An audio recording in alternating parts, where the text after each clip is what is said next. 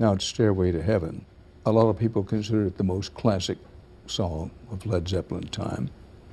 But it's my understanding that, while you will perform it, it's not your favorite thing to perform. Well, it's not. No, it's not about it being my favorite or not. It's nothing. It's nothing to do with that, really. It's just that it belongs to a particular time.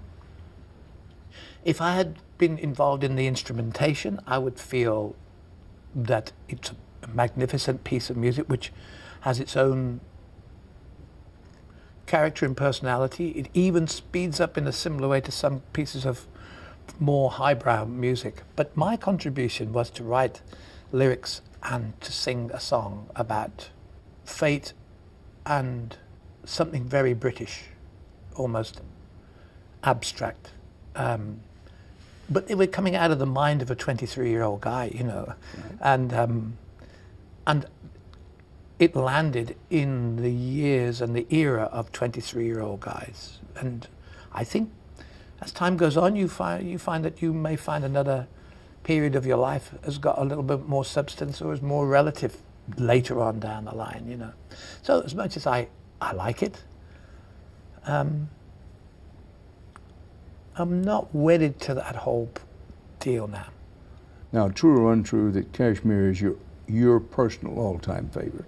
Yeah, I think it probably, well, it was a great achievement to take such a monstrously dramatic musical piece and find a lyric that was ambiguous enough and a delivery which was not over-pumped. Just, it almost was like the antithesis of the music was this kind of lyric and this vocal delivery that was just about enough to get in there, you know. But it's your personal all-time favorite. Well, I mean, there's such a variety of songs that I guess I would have to go along. Today, I'd have to say yes. Tomorrow, maybe something else. Yeah, exactly. Do you consider music a profession or a craft or an art? Well, art's a heavy word, you know. I think craft is the term I would use, the middle term, yeah.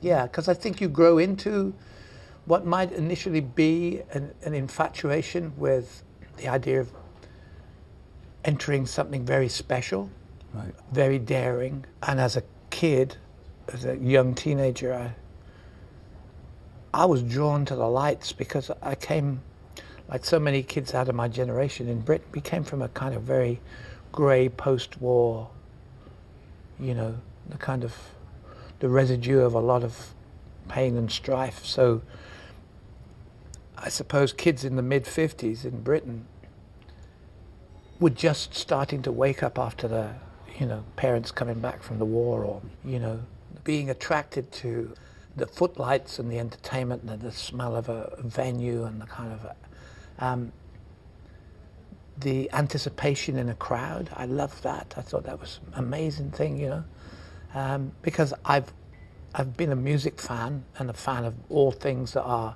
interesting and occasionally unique all my life. So I'm always a member of the audience and an entertainer, really. So yeah, it's a craft. Sometimes it's clever, sometimes it's a real flop, you know.